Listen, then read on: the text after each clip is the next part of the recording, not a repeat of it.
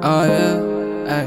When you need a hand and you don't know why, just know that I'll be there. When the road is long and you feel so tired.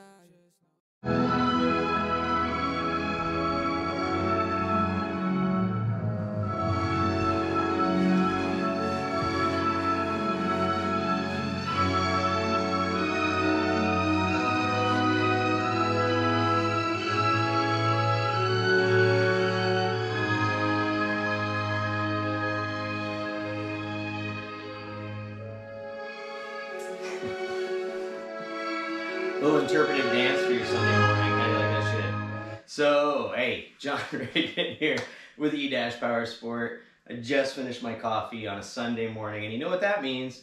We're going to talk about some industry, some bikes, and some stuff I have here.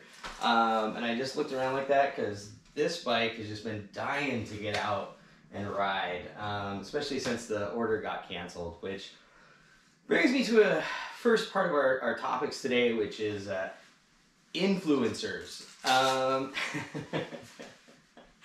Because let's face it, there are a lot of people out there that think they're influencers that, I mean, I understand, you know, it's a thing. You have to build up, you have to develop and stuff. But it's an interesting thing in that a lot of people have grown this mentality around being an influencer that is almost entitled. I mean, and let me explain how I got there. It wasn't hard. When we first started this company, and actually when I first started this company and we started getting bikes and stuff in, I understood obviously that, you know, you put things on YouTube, people try them out, they review them, it's good, right? Which is good for manufacturing companies, right? For the companies that make these bikes, that's great. It introduces their product to the public, right? But for me, as a retailer, right, as a front-end person who is not only working to get you the right bike, but working to make sure that even after your warranty expires, you can keep riding it, I don't have that kind of money, right? I don't have huge bank accounts with unlimited amounts of cash at my disposal that I can just, you know, send out units willy-nilly to everybody. You know, it's I'm a normal guy with normal finances, and just, you know, this is what I do now.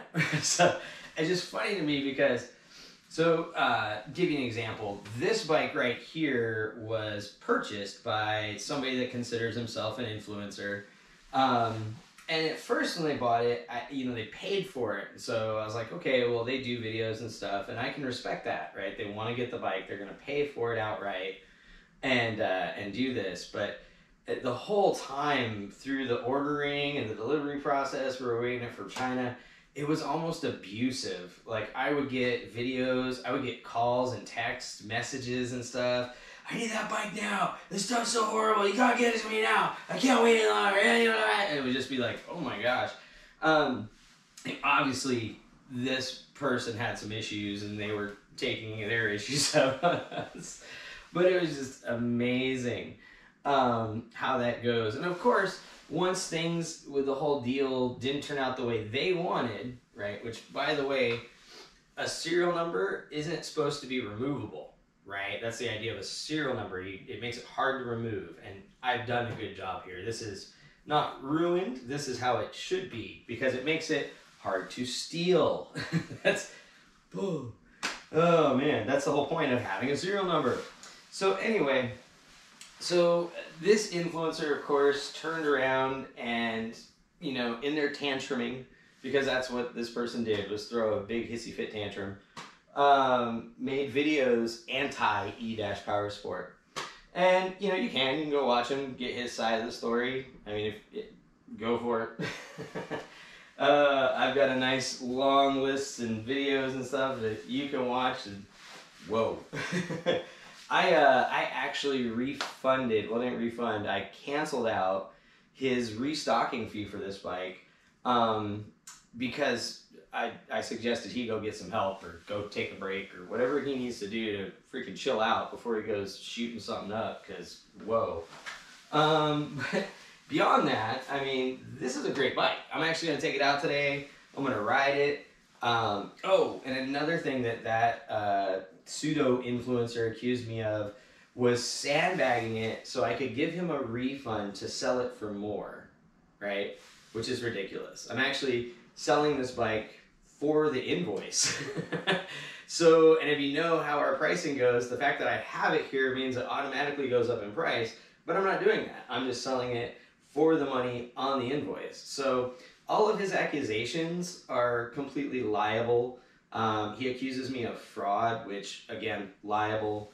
But you know, there's people like that, you know, that have their own issues, right? And have their own problems that they need to address. And you know, the world is a very stressful place. It's hard, right? It's not easy. And if you live somewhere like New York where it's cramped and you're all fighting for space and just any scrap of attention from your community, then yeah, it's even harder. It's even harder. And the psychologies that come into play into these things are pretty interesting to me, right? That's actually what I did for 20 plus years. But yeah, you become very anxiety ridden. It leads and stressed out. It leads to heart attacks. It leads to, I mean, all kinds of stress related symptoms and issues. So hopefully that guy will go get the help he needs. He'll de-stress, maybe move out of New York. That's what I suggest to him. But then we have the other influencers, right? Which, you know, they actually have like tens of thousands, hundreds of thousands, or even millions of followers. They actually get, you know, views, and they can actually market a product for you, and they can actually do something to help your business, right? But it doesn't mean that that's always going to help your business. I've talked with CEOs that have invested heavily in the influencer marketing systems, and they just saw no return. I mean, I've talked to companies that have handed out, you know, small companies that have handed out tens of thousands of dollars worth of product and seen ones of thousands of dollars in sales return. So just because you give your stuff to an influencer doesn't guarantee you're going to see a return, right? And then you're out product, you're out time. That's all money that you could have put into other marketing efforts that would have yielded. And so for us, when we look at it, we don't really adhere to the influencer marketing model because, as I've stated in earlier videos, the math doesn't work out. Doesn't always work out. So why am I bringing this up? Well, because if you look at Instagram, you're gonna see that White Wall Stunts is now sponsored by us, sponsored by E-Powersport. And I want to talk about that because at the moment I can't afford to sponsor anybody, barely myself. No, I'm kidding. But to be real, the reason that we decided to do this with White Wall Stunts was his motorcycle got, we'll say, confiscated. And it's tragic to me as somebody, again, who worked in HR, talent management, recruiting, to see somebody with such talents not be able to use them because they just don't have the tool, right? The bikes, we love them, it's great, but be real, it's a tool that we use, right? So in order for some people to be able to achieve, they must have tools. When I talked with him and we did our initial, kind of chit chat, the thing that really stood out to me though in our conversation was none of his other sponsors had offered to give him a bike. It really surprised me and shocked me. Like, here's companies that this guy already works with that he's promoting, that they're getting sales on his efforts from, but nobody wants to give him a bike to ride so he can do more stuff for them, right? And that I found even more tragic because I looked at like, well, these are companies that are making money. These are companies that are doing okay. Why isn't anyone ponying up so this guy can ride? And so when he came out, we met, we chatted, he checked out the motorcycles, and I'm going to tell you right now, I paid for one of these bikes outright. Like, I bought it, right? With my own money, with my own money, I paid for it, I bought it cash, right? And I did that for a few different reasons, but essentially the bike that White Wall chose was my bike. All right, that was the bike that I owned. That was the bike that I paid my money for, my cash, not business money. And the reason I did it was, one, again, there's somebody with great talent that's not able to use it, right? And that's tragic. Two, the companies that are already involved with him weren't helping him out. And so that's like tragedy number two, where it's insult to injury. And finally, it was an opportunity where we could both help each other.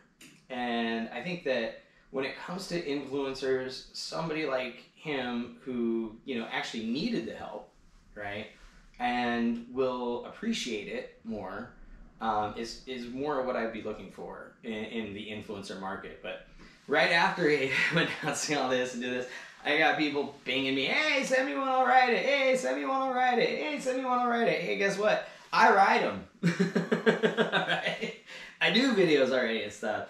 We already do these things, right? We're already in that point. We already put videos up. It's not about giving you a bike to ride, okay? It's about coming up with an appropriate agreement that makes sure that in getting a bike to ride that we don't end up just losing out on the spend. Right? And everybody, oh, you get it. It's like, no, I don't like to just, oh, you'll get it. I like to know how my money's coming back to me. I like to know where it's coming from and how it's going to come this way. So in influencer marketing, what we look at is return. And in any marketing, we look at return. If it doesn't show return, we don't use it, right? It's very simple. So Whitewall has a great following. You guys are all really supportive of him, and I think that's awesome. He was able to get his RV out and stuff, which I think is great. But at the same time, it's we're not here to hand out bikes to influencers for free. I mean, that's not. And I understand there's an expected return, but if you want to work on a guaranteed return, then we can talk. All right. That's really what we're talking about here. It's not about handing these things out, because you know what? These cost money. Okay, these cost money. They take time. They take effort. They're not cheap, and the time isn't short. So to just hand one out like that is hard, right? Like I said, even the one that we handed to Whitewall for him to use is my bike. I mean, that was my personal bike. So think about that, all right? Before you send me an email or just a note saying, hey, give me a bike and I'll ride it. Okay. I mean, one, I don't know who you are. Two, if I look and you have 1,000 or 2,000 followers, probably not going to give you a bike. Give you a bike. We don't give bikes away. All right, let's make that clear. And three, I look for people that need things. Okay, Whitewall Stunts, he needed a bike so that he could continue on making things and doing things. Most of you coming at me asking me for bikes and stuff, you got like 4 or 5 bikes lined up there, and not one of you said, hey buddy, you're my friend, you're my pal, I like you, here's a bike to this dude. So yeah, what, me giving you another bike to ride around just doesn't make a lot of sense to me. You know what I'm saying? So I don't understand this. So if you're an influencer and you want to work with us, please have great numbers. Please be able to discuss what kind of return we can expect and how we guarantee that return, and be able to introduce yourself appropriately, because I mean, some of you just sending me like one-line notes saying give me a bike so I can ride it. I've been so tempted just to ignore it, but I'll try to be a nice guy, I talk to you about stuff. But yeah, so that's the tale of two influencers, you might say. One just entitled, anger, raged kind of guy, and the other really nice, in need type of person that no one else was stepping up for. So remember that. Think about that. If you're a business owner and you're watching this, think about that when you're looking at influencers. It's like, am I just another drop in the bucket to this person, or is there an actual connection we can make here? Because if you can make a connection with them, that's a good thing. I mean, there's real business that can be done there. There's real things that can happen. If not, I mean, you're just again, you're just a drop in the bucket. So, on to the bikes. So, again, I'm going to ride this thing today. If you saw the picture I put out, you'll know that it is ready to go. I went through it. There we go. Over and over. I'll show you guys something. A little something. Wow. Look at that light. Wow. Turn signal. Ooh, turn signal. And, oh, brake light's pinched. Oh, no. Yep. See, this thing is interesting. I unwrapped it yesterday. Let's do that again. Okay, sorry. I'm getting distracted. I'm fixing that. Anyway, so this is what caused me not to ship it, actually, was this brake light got pinched. And I think it's because down here they actually put this headlight thing in, which made me have to mount it here in a very creative way. When usually you mount them down here. Yeah, and mounting on this didn't work because I just pivot. So what I'm probably going to do here later, actually right now after I close this out, is unwrap this, pull this cord out so there's some breathing room here on this. Yeah, wire. There we go. Might even just, yeah, snip that as a separate. But okay, anyway, I'm getting distracted. But see, that's why we ride it. We have to check it out. Oh. Gotta love the horn. Yeah, it all comes on. It works great. Turn signals, lights. I had to adjust a fork yesterday, get that set square. It's interesting. But yeah, all good to go now. I'm gonna take it for a test drive and see how it goes. And then we got the V12Fs in here. I've got tin bot right here. We actually have more tin bots. We have more V12Fs. And we have more VMX12s. The little guy that you see that White Wall Stunts is prepping up for himself. That one we do have more of too. So feel free to get an order in. Let us know what you want and we'll get them delivered. You guys all have fun. Ride safe out there. Know that I'll be there. I'll be there. I'll be there. I'll be there. I'll be there.